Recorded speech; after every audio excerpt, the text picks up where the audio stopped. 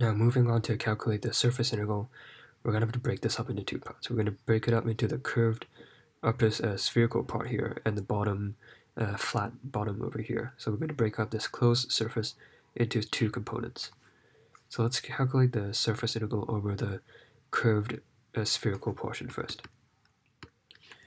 So the surface integral is equal to the vector field, which in this case is equal to r cosine r hat plus some other terms, and we're not going to have to deal with those because the dA, so remember for the surface integral, we have the vector field dot dA, and dA is has the magnitude of a tiny piece of the surface over here, plus multiplied by the vector that is perpendicular to the surface. And as you know, for spherical shell, the direction that is perpendicular to the surface is just the r direction. So it's just r hat. So in this case over here, the dA is going to be equal to r squared sine theta d theta d phi r hat. And this r hat is going to multiply with this, and you could get 1. And then with the theta and the phi terms, since they're orthogonal, they're just going to disappear. It's just going to be equal to 0. So also on the surface of the sphere, the vector field, the r is going to be restricted to big R, so that we can write this out like that. So we get r to the power 3 sine theta cosine theta d theta d phi. So theta goes from 0 to the power of 2, phi goes from 0 to 2 pi. So we're going to integrate out the phi, there are no phi terms inside, so we get 2 pi. So we're going to put the 2 on the inside, so we get sine 2 theta again. And just like before, as we've evaluated, this integral is equal to 1.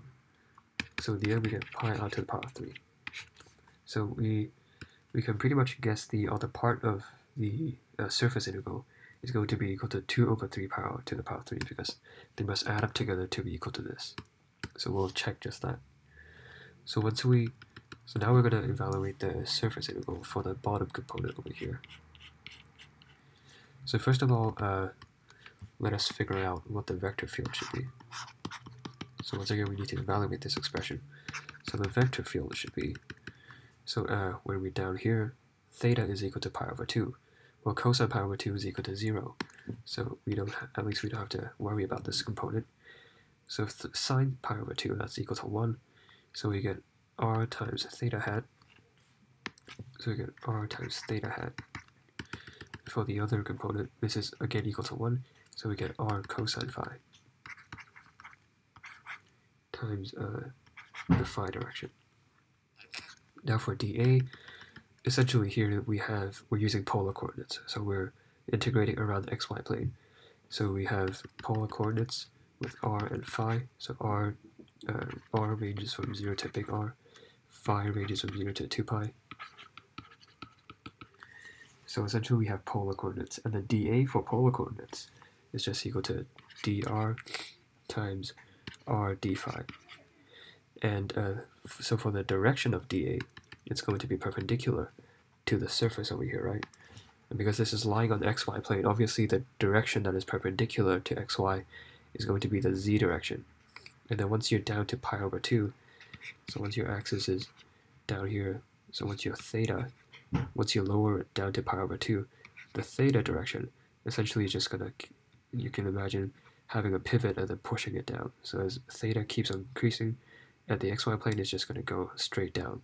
So when theta is equal to pi over 2, the theta direction is actually going to be equal to the negative z direction. So negative z direction is straight down, perpendicular to the xy plane. And also, because of this, incidentally, also perpendicular to this spherical plane, circular plane over here that we're considering. So quite conveniently, the dA is going to have a direction of theta hat. So once we do the dot product, you see that this term goes away, and then we're only going to be left with, there is an r, so we're going to be left with r squared dr d phi.